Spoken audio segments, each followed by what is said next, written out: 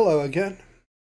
This is a quick video to show you how to install MuseScore 2 Beta on a Windows 8.1 machine.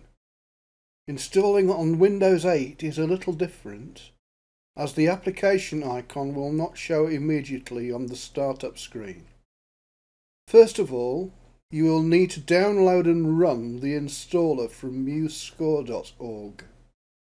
You can find that link here.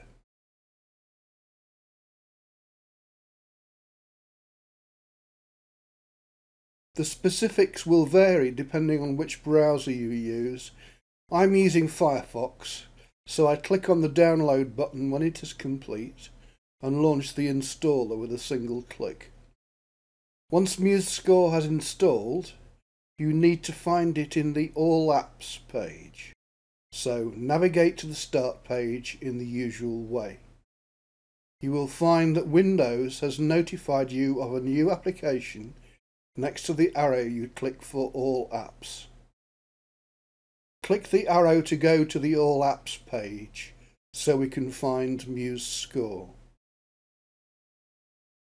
The quickest way to do this is to enter MuseScore into the search box, and indeed MuseScore comes up with a new flash next to it.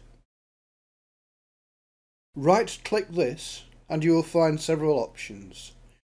Choose Pin to Start to add it to the Start page, so you can run it from there, and then once you are back there, right-click it again and choose Pin to Taskbar. If you now navigate back to the desktop, you will see that MuseScore is now showing on the taskbar, waiting for you to run it.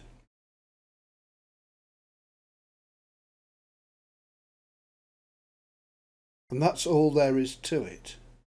Thank you for watching, and I hope this helps you.